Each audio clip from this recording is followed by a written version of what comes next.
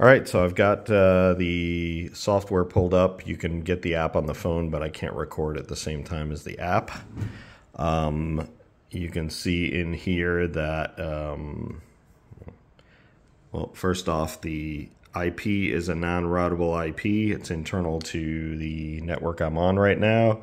And this page is being served up from software inside the ESP32. WLED runs a web server with this software running on it.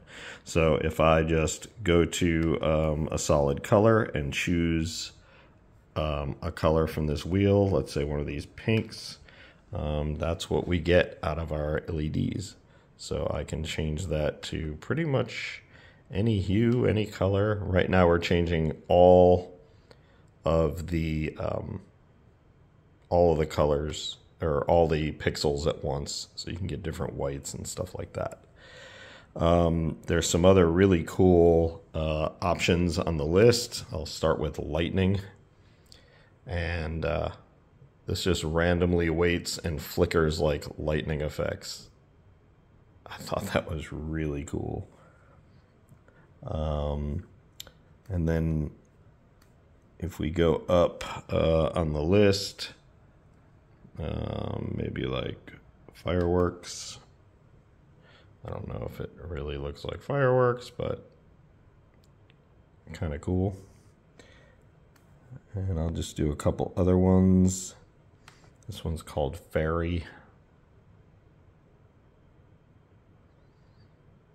And of course, all these reflections that you see back here, that's just because I only have wax paper right now, a couple layers of wax paper over the LEDs. So this is just prototype for the actual thing I'm going to build.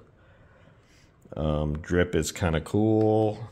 So this is drip, although let's make drip a random color. There we go.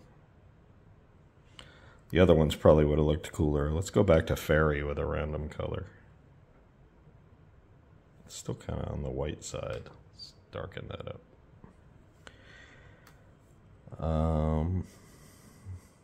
Here's candy cane for Christmas time.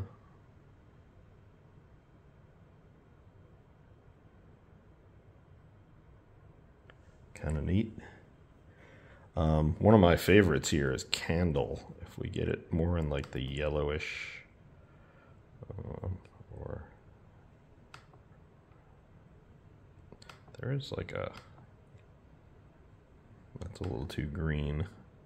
There, that, it doesn't really look it on here, but it's not quite picking up the yellow on the video. Maybe I can darken it for the video. There we go, a little bit. Looks kind of white on the video, but it's very yellow. And,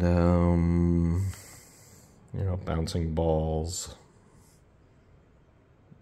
You can do like blink rainbows.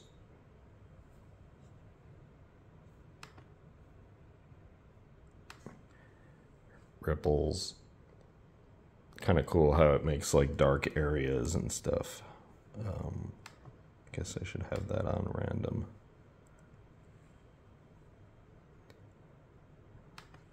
So that's pretty much it. You can also just, you know, make your own segments in the software so that you can just make your own scenes where things are one color on top, one color on the bottom.